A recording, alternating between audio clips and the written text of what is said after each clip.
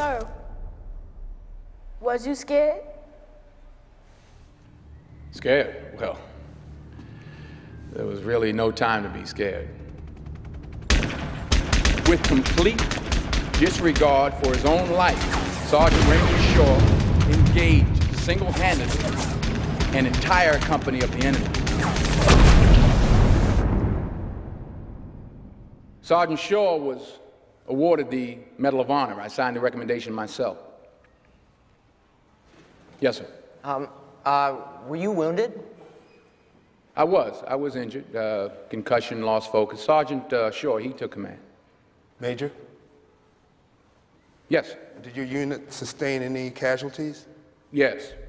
PFC Edwin Ingram, PFC Robert Baker III were killed. Now, the Medal of Honor, Congressional Medal of Honor, is the highest award that any soldier could aspire to. What these brave men that I've talked about today did should never be forgotten. Since 1917, there have only been 970 medals awarded out of a total of 30 million Americans at arms. Who knows? Maybe one day one of you fine young men will earn that medal in defense of this great nation. Yes.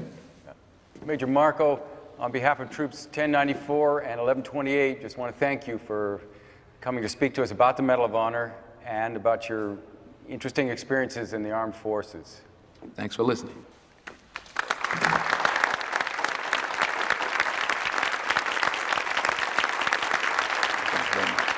Did you ever wish it had been you? I'm sorry, excuse me? Won no medal. And I've been the hero. Well, sir, I'm just proud that I was there. Thank you.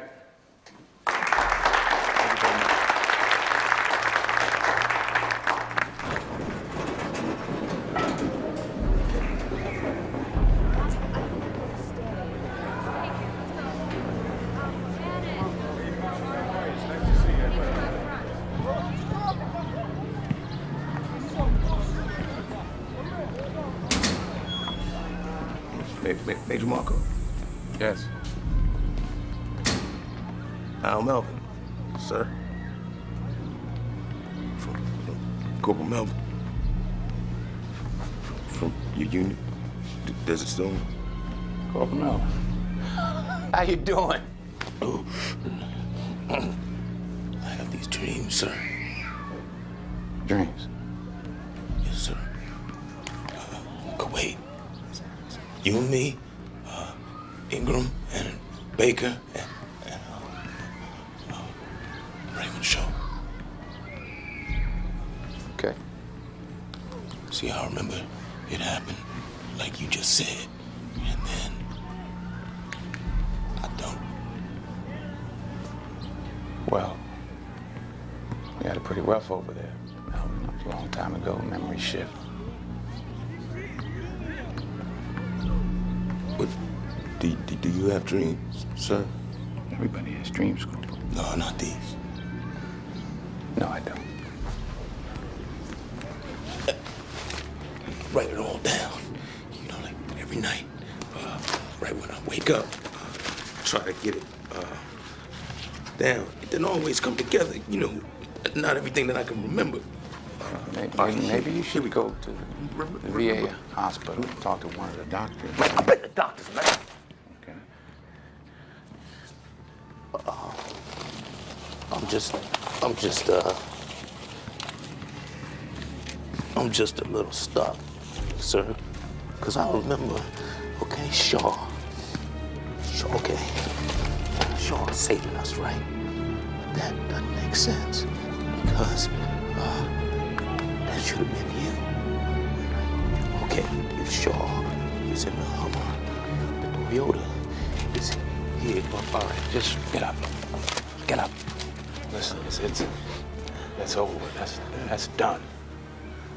You gotta move on. And what I was hoping is that, you know, maybe if you need some money or something? Nah, no, sir. Wait. I don't need your money, man.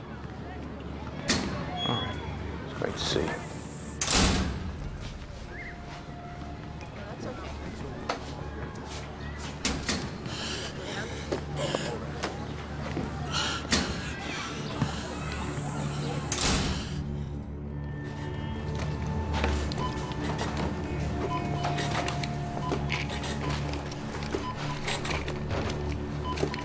Paper or plastic, sir?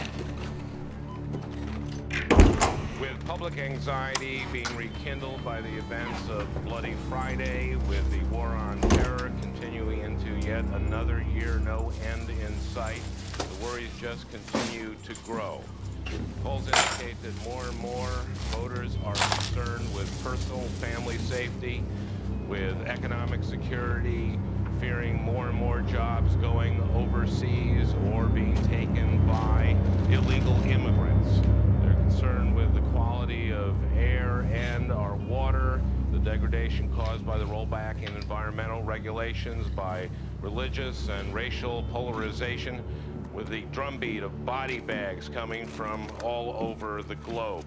The American people are ready for a new agenda, but because this party is so divided on so many issues, the choice of a vice presidential nominee may very well be the unifying factor for delegates at this convention. And if this respect propels me toward the nomination as your vice presidential candidate, I will be greatly honored. We need to look inward, attend to our own house. The danger